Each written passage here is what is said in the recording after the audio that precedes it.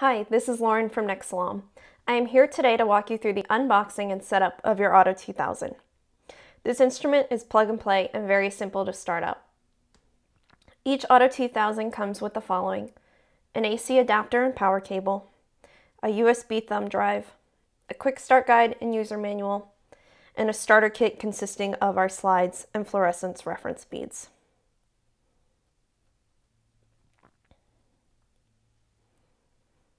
As you can see from the front of the instrument here, once you go ahead and plug the power cable and AC adapter in, that the power button will be orange to signify that the instrument is powered off. And when you go ahead and power it on, the button will change from orange to blue.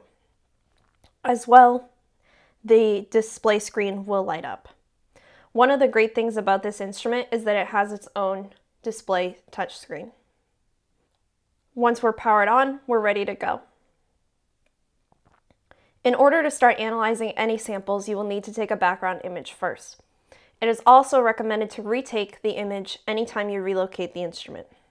Once you have completed taking the background image, go ahead and preview it by clicking on the Preview Current Image. This preview image should be a bright white background. As we said before, Cellometer provides a starter kit with this instrument, so let's take a look.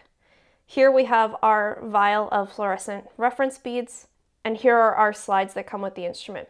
They have a plastic film on both the top and the bottom of the slides.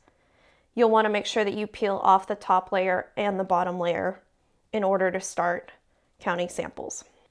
Now we can pipette the beads directly into the slide using one of the portholes. Insert the slide into the instrument and give the material 5 to 10 seconds to settle.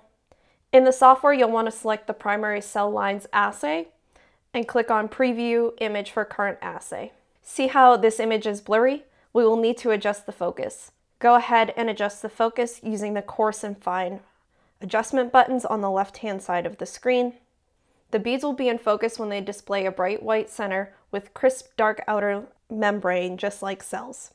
Click on the Count button at the bottom of the screen, and this may take up to 60 seconds. Once your count is completed, your results will display on the screen. You can click on View Count Details to look at your images. When you do that, you'll want to select the green fluorescent image, and then click on the View Counted image on the left-hand side of the screen. Zoom into the screen if you need to, and all of the cells that are counted will be circled in green. You can also go ahead and look at the red fluorescence image and see that the counted cells are also outlined in green. If you want to look at both of them at the same time, you can click on Combined, and it will circle the green fluorescent positive cells in green and the red fluorescent positive cells in red. This was fast and easy. Thank you for watching. Check out the rest of our videos on Cellometer.com or subscribe to our YouTube channel.